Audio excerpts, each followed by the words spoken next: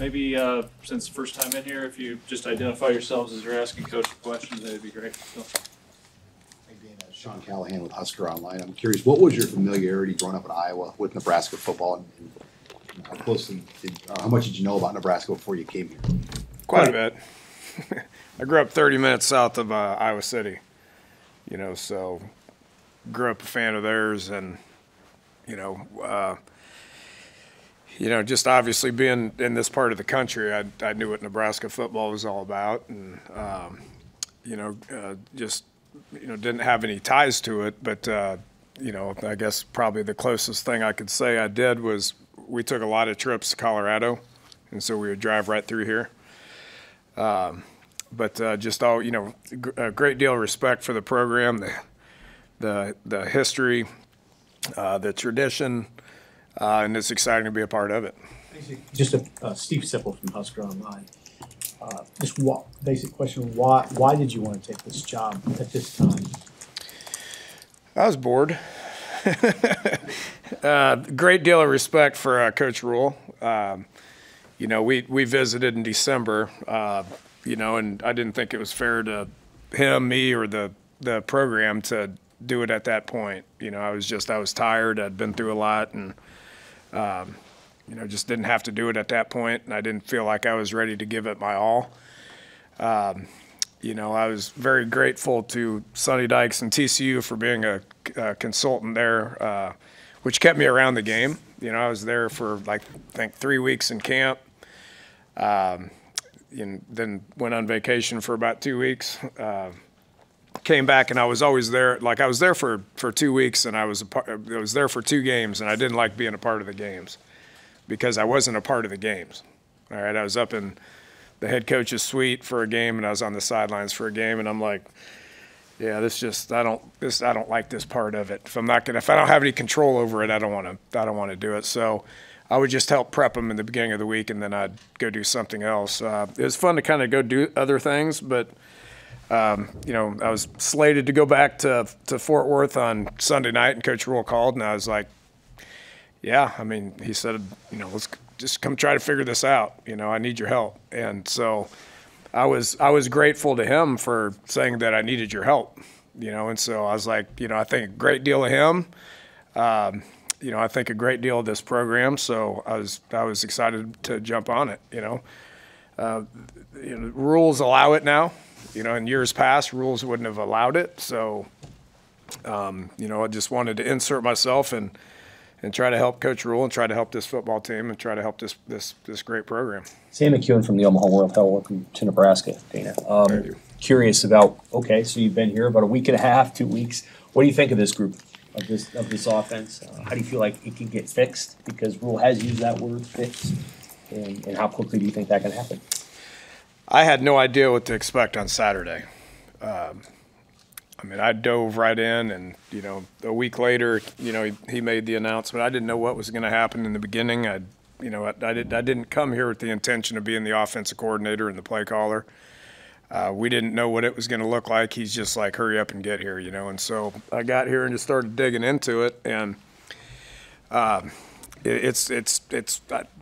think my job is to wake up and try to make it better every single day. I've literally worked 16-hour days for every day for what's it been 13, 14 days now, or whatever it is, so I'm still learning. I'm still learning the offense. I'm still learning different nuances. I'm still learning the players. I don't know all the players yet, and so I'm still trying to get to know those guys. And at the end of the day, it's about putting your head down and just trying to prepare, and so for, the first 8 or 9 days, I focused on us and, tried to learn an offense, I watched all the video to try to figure out what we do well and what we don't do well, and, watched 3 or 4 practices to try to assess what we do well and what we don't do well. And then I turned attention to USC and had to figure that out defensively. And then Sunday I had to turn our attention to Wisconsin, so there's only so many hours in the day. We just got done with a practice out there, 2.5-hour practice, and I'm about to go get into a room and study the video for the next, couple hours. And then then turn the attention back to Wisconsin and start watching third down and medium and third down and long and red zone and score zone and goal line. Leave here late at night, wake up and do it all over again. So there's a lot of information, a lot of assessing, a lot of, but at the end of the day, it's about trying to get these guys in position to be successful, just whatever we can do to practice, to make people better, to give them the information, to try to get these guys to be in position to be able to be successful this Saturday. I ain't thinking about anything else other than that. I ain't thinking about where we need to go offensively. I'm not thinking about, the University of Iowa the next week. I don't know what December is going to look like. I don't know what January is going to look like. I don't care. 100% of my focus is trying to get our offense better to where we can win against Wisconsin on Saturday. Mitch Sherman from The Athletic. You said when you came, you didn't know if you would end up as the OC and play caller. How long did that process take you during the bye week, and what was that decision like, or conversations like from your perspective? Yeah, Mitch, I got here and I got into a room and started watching video, and Coach sat in there with me for a couple hours, and a couple of the offensive coaches started coming in. They didn't know what was going on, and we didn't know either. We're just like, we just need to try to figure this out. And I think everybody was professional about it. I think we got really good coaches here. All the offensive coaches are coaching hard. Been very impressed with how they're coaching each one of their positions, including Coach Satterfield coaching the tight ends and giving me information on, what this term means, what that term means. I don't remember the timeline as far as when we made that decision. I know, at first I was like, I don't know if I can learn it to call it. Who else can call it? I don't know if I should be. Then I decided, okay, I got it. This probably 3 or 4 days later, I go, okay, I got a handle on it. I think I can do it. He's like, do it. And then a week later, I'm like, geez, I don't know if I should be in the box to call it or on the sidelines to call it. And I think Friday we made the decision. I think, Susan, I told you on Friday that I'm going to go ahead and go downstairs. That's just where I'm comfortable. I haven't been up in the box since 2007, and so I made that decision to do that. And so I don't know the timeline. It was just every day was just something different, and learned more every day, got to know people more every day. The offensive staff continued to work together, and I think we're working together really good right now. Hey, Dana, Brian Christopherson from Husker 24/7. What's been your early impression of Dylan, and how did you feel like the game day operation went with him? I thought everything was really good. I started talking into the mic on Tuesday morning of game week. That's the first time I talked into that thing, and it makes play calling a lot easier. The iPads on the sidelines make play calling easier. And I'd talked to a couple of my just colleagues across the country, and they're all like, they called and they said, "So you're going to call it?" And I said, "Yeah." And they're like, "Well, the technology is going to help you. It's so I can just look at the paper and I can read from it and talk into it. I used to signal everything myself, and now we got a bunch of signalers." But I don't even pay attention to the signalers because I'm just talking to him the whole time, and he's a very, very, very bright young man. It's just, how is this kid a freshman? Because how can he process all this information as a freshman? He knows the plays, he knows the offense, he knows how to communicate it to the players. I thought the process was really good. We had 2 snap infractions, which is 100% on the center. He will admit that, okay. But other than that, there was nothing pre-snap. We weren't getting delay of games. We weren't scrambling to get people lined up. I thought it was very efficient. I thought our substitutions on the sidelines were really good. So that was encouraging, and I think it'll all get better. The play on the field needs to get better. The operation I thought was fine. So we're not sitting here trying to worry about the operation. We're trying to worry about the play on the field to get better, and that's what we're working on today, just what it looks like out there on the field. Coach Chief Bartecki, NCN TV. I'm curious what your thoughts are on the run game, and if you're seeing potential there to kind of open that up a little bit more. I thought we ran block well on Saturday. They say it's the O-line's best game up front. I thought we played well up front. I can't gauge it on what happened in the first 9 games, but I was pleasantly surprised with our pad level, our toughness. Assignment-wise being good. I thought we had a couple of runs that were good, tough runs that got good, tough yards, but I know Coach Rule mentioned it yesterday. There's a lot of yards left out there.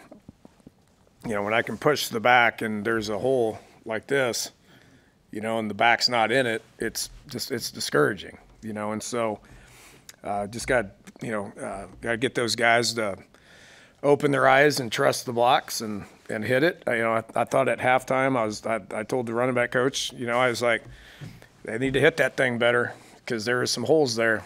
It is what it is. You get it up to the second level. We need to get some backs that can make some guys miss in open field. Some of those tackles that USC had are hard tackles, and they made them. So I was pleased with the scheme. I was pleased with what it looked like. We have to get more production. We do have to get more production. Dana, did you know enough from watching film and watching practice to have some input on personnel in the game, like incorporate this player at receiver or this player at tight end more than what you had seen from Nebraska this season? Yeah, I give my opinion. I give my opinion. Coach Rule has mentioned this, that fresh set of eyes on things are good. I totally 100% believe that. Position coaches get blinded by what they see sometimes based on a whole bunch of different things. And sometimes players, they come in and they get it's fresh set of eyes on it, and some opinions are different than others' opinions. That's what position coaches, they fall in love with specific people and they don't want to give other people chances. That's every position coach across the country falls into that trap. I did too as an assistant, and so I'm constantly looking at it, and I've voiced my opinion. I found one today. Not going to mention it until we go talk about it as a staff, but I found a young kid today that I think can help us play on Saturday. Just keep your eyes open for that. But if at the end of the day, it's about competition. If there's competition, then people play better. If there's not competition, then people relax. And I think our job as coaches, especially in this situation right now, is for I'll say, look, this is what I see. If you don't like it, then do something about it in practice. Dana Seamark with Inside Nebraska. What are your initial reactions of Nebraska's receiving core and the personnel with the pass catchers? I thought they blocked well. That's the first thing I challenged them. I was like, guys, I said, you guys are fairly big kids. I know 17's not a big kid, but he's a tough kid. But there's some good sized kids out there. 16, 18, 4. These guys, 29. These guys are big bodies. I'm like, why are you not blocking worth the crap on the perimeter? It's embarrassing. You got being a receiver, you think, they want touches, throw me the ball. First thing I said to him, if you don't start blocking out there, then you're not going to get the ball thrown to you. And this past week, it was our best perimeter blocking of the season. I was very happy with those guys, and they're proud of it, because they worked hard on it for 2 weeks. That's where it starts, and then just details of route running and ball skills. We got guys that can make plays. The problem that we probably ran into last week is not defeating man coverage. USC's very talented in their secondary. Wisconsin's very talented in their secondary. Both are going to play a lot of man. We didn't do a very good job of separation last week. We need to do a better job of that this week for us to be successful against Wisconsin. Coach Kevin Sukes with Channel 10 here in Lincoln. Did you feel any pressure to help this team get a 6th win and get the program to a bowl game for the first time in 8 years? Yeah, I feel. There is pressure in coaching. Anytime that you line up and you coach a game, there's pressure. So, You know, I'm gonna do. It's not gonna change what I do. It's not gonna change how I coach. It's not gonna change the hours that we put in. It's not gonna change my commitment to getting us ready to go practice tomorrow morning and, you know, Thursday morning and what we try to accomplish on. Pressure is something that I'm obviously used to. I mean, I've been a head coach for 14 years and, you know, coaching for 32 years. You line up because of the competitive spirit that you have in you. If you give in to pressure, then you need to go do something else. And I had the opportunity to go do something else. And I'm sitting here trying to help Nebraska win. I know it's on everybody's mind. I know I get it. It's shocking to me that it's been that long since a program like this hasn't been to a bowl game. Doesn't make any sense to me, but it is where we're at. And we tried everything we could to win that game last week, and we had a chance still. And we're going to try everything that we can to win this game this week, and we'll have a chance still. Thank you. All right. Good to see everybody.